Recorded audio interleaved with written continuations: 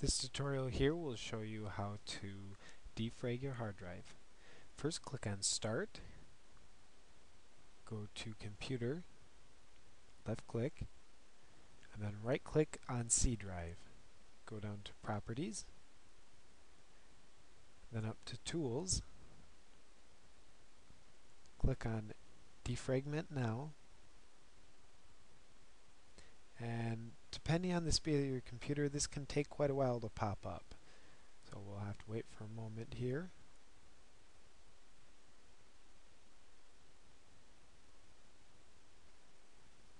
Alright, now that this is up, you'll want to click on the C drive here, and if you have XP or Vista, this will likely look quite a bit different. Before you actually defragment it, I recommend analyzing the disk first, just so you can see if it needs it. So click on the one you want to defrag, and then hit Analyze, and then the screen will go away shortly, and then come back up here.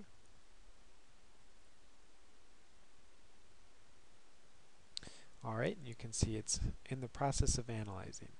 I wouldn't click Stop Operation here until it's all done. Now this will likely take a while. When you're done, just hit the Defragment Now button right next to the Analyze button you just clicked. And then let it sit, and you should be all good to go.